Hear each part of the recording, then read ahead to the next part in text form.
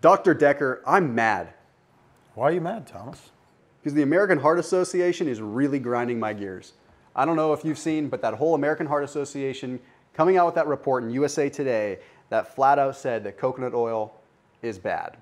Now, I've been talking about coconut oil for years, touting its benefits from the lauric acid, the caprylic, the caproic, and the capric acid, really providing all kinds of benefits as MCTs, but also as, of course, powerful antimicrobials. And that's just one side of the equation. But you, being an amazing cardiologist that's on the board of the American Heart Association, Yes. really can shed some light on this situation, on how saturated fats aren't necessarily what they're made out to be. So I'm going to turn it to you. Well, when you're at American Heart Association functions, avoid the buffet. Let's just start there. It's comical. We get mad, but it's really sad and it's very pathetic. It is. Because people are going to get hurt. It's one thing to come out with these statements and to say, hey, here's something you really may want to think about. It's another to come out authoritarian and say something that isn't true. Yeah. Okay. Coconut oil is wonderful. It is.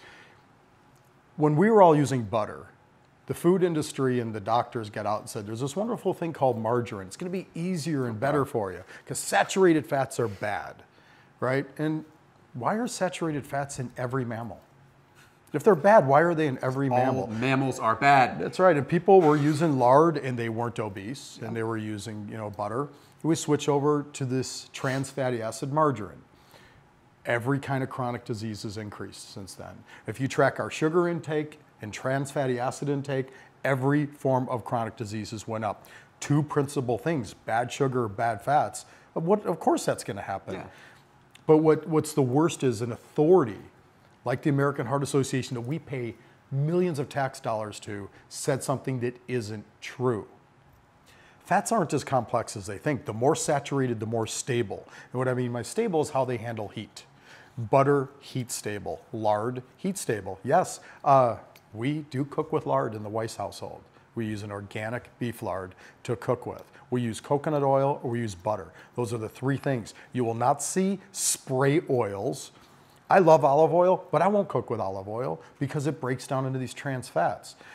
You have a right to be mad. You have a right to be disappointed. And USA Today going along and printing that. What happened to multiple sources? Like before printing it, who paid for that study? Right. Now, I'm not going to get into controversial stuff, but the food industry first started off by saying all fat's bad. So we're going to go to low-fat diet.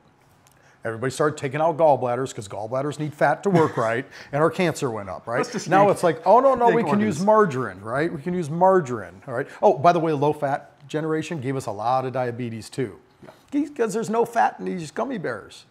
Of course. There's like 8,000 grams of sugar, but there's no fat, see, so it's okay. They're so cute. They can't be bad. When I was in training, they used to hand out the gummy bears and say, see, they're fat-free. I'd be like, what are you kidding me? And it was just full of sugar and all those crazy things. But they started off by saying no fat. Then they said, oh, these fats are okay. And the scientists are looking at going, these are trans fats. These are incredibly dangerous. Trans fats, people will be like, well, how much can you tolerate? Zero. Yeah. None. Zero. What zero. you take in is what's going to stay. Yeah. and it's, so to the listeners out there, I share a seat in the American Heart Association. I have been in this industry for over 20 years.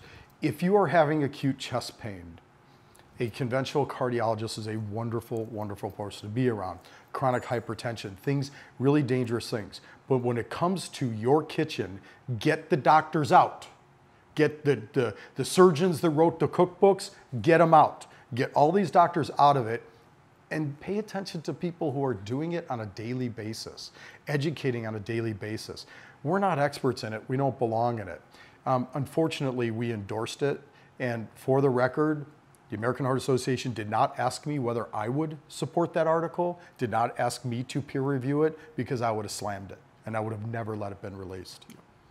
Well, before we wrap up the video too, you touched on something that was in talking about the stability of fats. And I just want to touch on this for 1 second because it comes down to a very important term, which is known as lipid peroxidation, which is the idea of, you've heard of free radicals, right? You've heard of oxidative stress. And whether you know the full details of oxidative stress, we know that generally speaking, oxidative stress is bad. Oxidation is not really what we want to have happen. Well, when fats become oxidized, when they become unstable and they become occupied by free radicals, they are extremely dangerous. Why? Because, well, again, they're fats that are becoming essentially rancid. They're going to stay in your body longer, they're going to damage you longer, they're going to be harder to remove, and they're going to change bodily functions that really are critical to everyday life and survival. So when you're talking about the stability of fats, and you're talking about keeping everything together and making sure that you're not having these unstable fats, we are literally talking about when you look at a jar of coconut oil, how it is solid when it's under 72 degrees.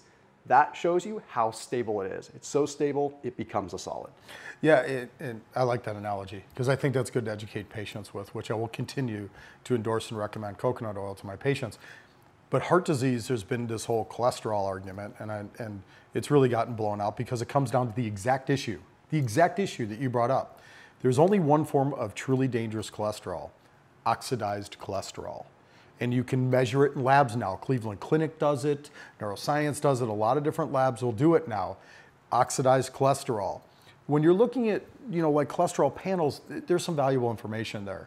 There's a vulnerability to oxidize. You don't really know whether you're oxidizing cholesterol until you measure it. But just like you're talking about whether it's cooking or the environment or whatever, the environment of the body, when cholesterol oxidizes, that's when heart disease occurs, dementia, cancers across the board. So I measure in my office oxidized cholesterol. Then I want oxidized cholesterol low, but I want the rest of the cholesterol nice and high, protecting our brains from dementia, protecting us from cancer. And this idea of lowering all the cholesterol because you're gonna have some that's damaged has put our country into a state of quite a bit of illness. It is one of the main drivers, I think, of dementia in this country. So we're talking about the danger of this article. We're also going to increase dementia in this country because someone's going to look and go, I was at a health food store and I saw this coconut oil, and all of a sudden I'm reading this, and they're going to go back to oleo or canola or things that I would never have in my food cabinet, nor would any credible cardiologist that knows nutrition. God.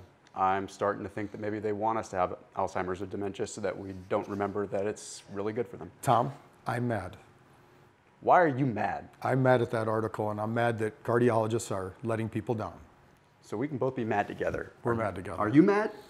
I know we are playing and we're having some fun with the whole being mad thing. I sincerely am irate about this, but make sure that you leave your opinion below because I'm very curious to hear what you have to say when it comes to the world of coconut oil. And as I've been saying, by and large, hashtag save the coconuts. See you soon.